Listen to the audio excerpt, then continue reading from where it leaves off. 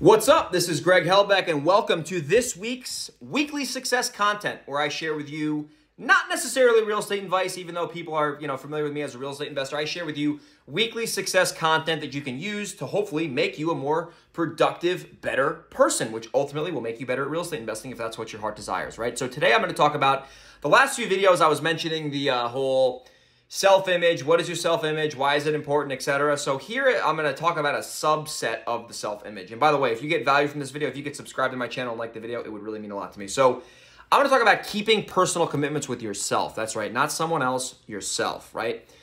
If you want to build up your self-image and you want to really increase your thermostat, as Ed Mylett says, you got to get good at getting in the habit of making and keeping promises with yourself. I'll say that again. You want to make and keep personal promises with yourself. What could that look like? Getting up when you say you're going to get up, or what I do, getting up before a certain time. That's how I do it. Doing what you say you're going to do when it comes to working out. Reading when you say you're going to read.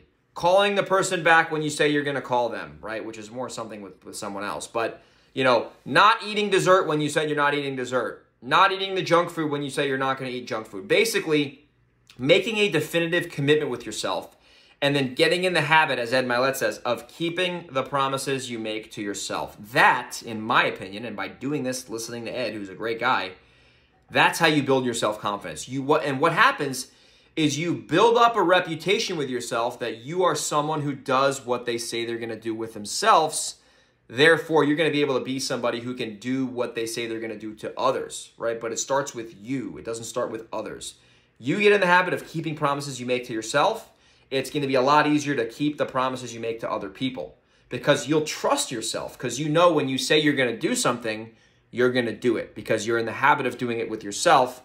Therefore, it'll make you do it with others. So that's a straight applicable, I was like stuttering there, applicable cheat code to working on your self-image. If you want to increase your self-image, and by the way, this is from Ed Mylett. I didn't make this up. I'm sure he learned this from somebody else. A lot of it comes from Psycho Cybernetics book, and also this guy, Jason Selk, wrote a good book called Organized Tomorrow Today, OTT. Great book, yellow book on Amazon. Check it out. Anyway, shameless plug there.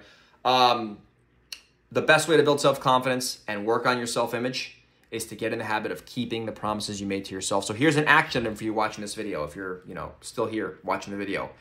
Set a little goal to get in the habit of making a promise and keeping it and rinsing and repeating that. Simple, easy peasy, lemon squeezy.